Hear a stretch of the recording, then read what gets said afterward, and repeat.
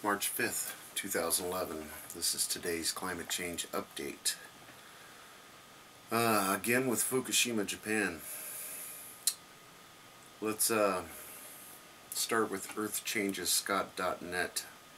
Rush to get rid of radioactive water at Japanese nuclear plant. 11,500 tons of radioactive water will be dumped into the Pacific Ocean. Tokyo, the dumping of tons of radioactive water from a waste treatment facility at the crippled Fukushima nuclear facility into the ocean has started. Tokyo Electric Power Company's officials said on Monday.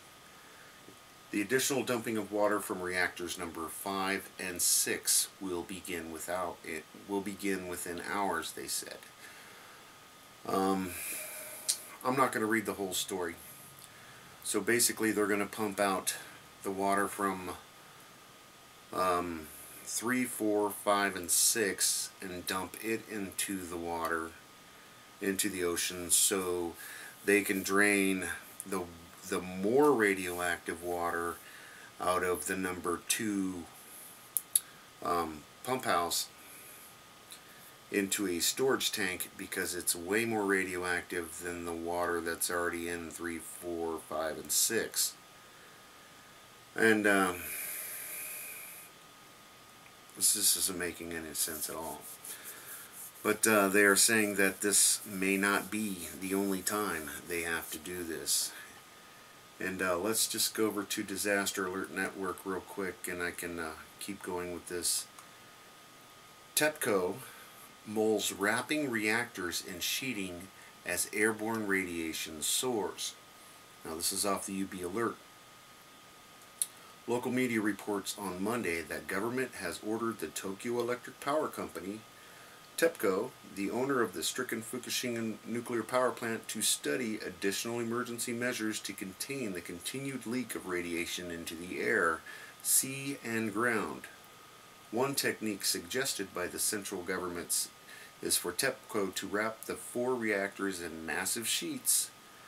Government sources said that the sheeting will be held in place by skeletal structures that will frame the containment buildings. The plan will cost Japan another $950 million US, and it has been met with skepticism from experts who claim that such a move will only have limited effects in terms of preventing further radiation leaks. Nuclear experts said that the radiation level inside the sheeting will soar, making it even more difficult for workers to carry out with restoration efforts at the crippled facility.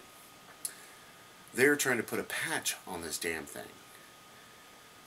What are they doing? Okay, back over to earthchangesScott.net. The USGS seismic monitors for Oregon's Newberry volcano.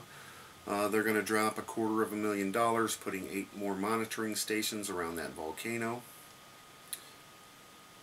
And where's the other story? Thailand flood toll reaches 40.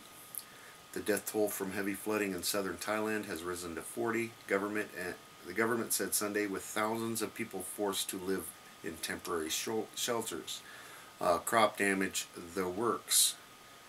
That's about all they have new today. Extinction protocol.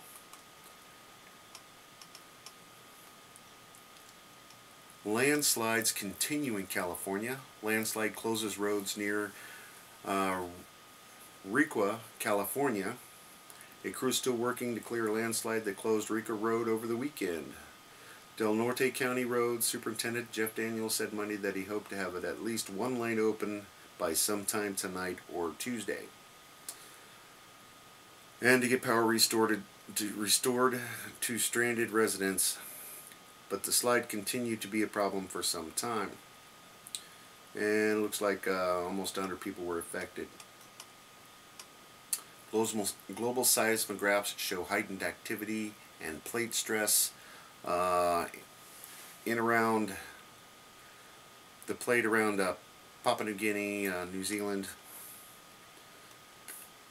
Chile. Got a story out of Africa. 60 die in flooding in Nambia.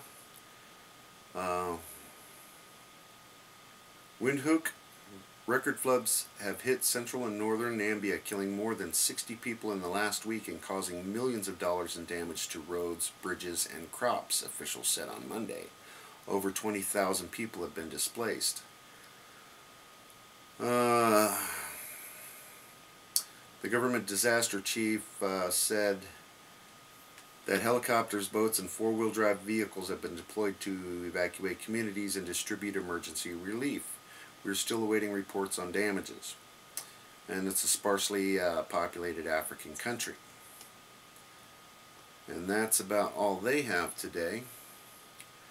Now the Disaster Alert Network, they got an avalanche in the Aspen Highlands in Colorado. Apparently one guy got killed. Tropical Depression number 2. And that looks like it's in the Pacific, close to the South China Sea. Tornado reports and the severe weather through the central United States today. I've seen reports from Louisiana up through Kentucky. There were a few fatalities and a lot of wind and lightning. The Weather Channel's all over it, of course. We had a tornado in Bangladesh. Kills 12, over 150 people injured. It was in the northern region of Bangladesh. Severe rains, crop damage, the works. They have the Thailand flood story.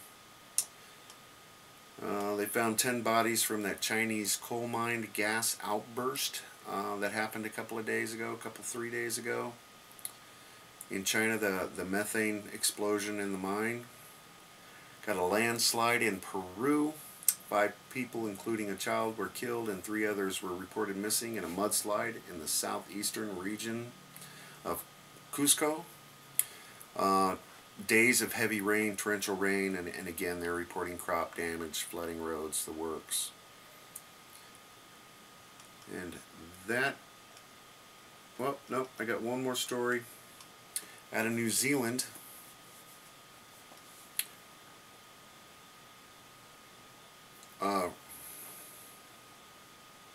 Ruapehu's crater lake heating up, volcanologists are reporting. Mount Ruapehu's crater lake is heating up, but there are no signs of an eruption is imminent. GNS scientists, volcanologists said today high water temperatures, currently about 38 degrees Celsius, were being experienced in the lake. Now I'm going to skip down to the meat of the right at the end of this article. During the current period of high lake temperatures, there have also been changes in lake chemistry, increases in carbon dioxide emissions, and minor increase in seismic activity beneath the volcano. These observations, particularly the seismic activity, have not been observed during previous periods of high lake temperature, said one of the leading volcanologists. They indicated that Ruapehu was experiencing a period of unrest above that which was typical. While there are currently no indications an eruption is imminent, it remains an active volcano and further eruptions may occur with little or no warning, she said. So we've got another volcano warming up in New Zealand. That's about all I have today. Again, if I missed anything, please leave your comments below. I would love to see some video footage of the severest thunderstorm rolling through the United States. I know I have a lot of, the bulk of my subscribers are American. And attach your videos. Till I see you again, thanks everybody. Enjoy while you can.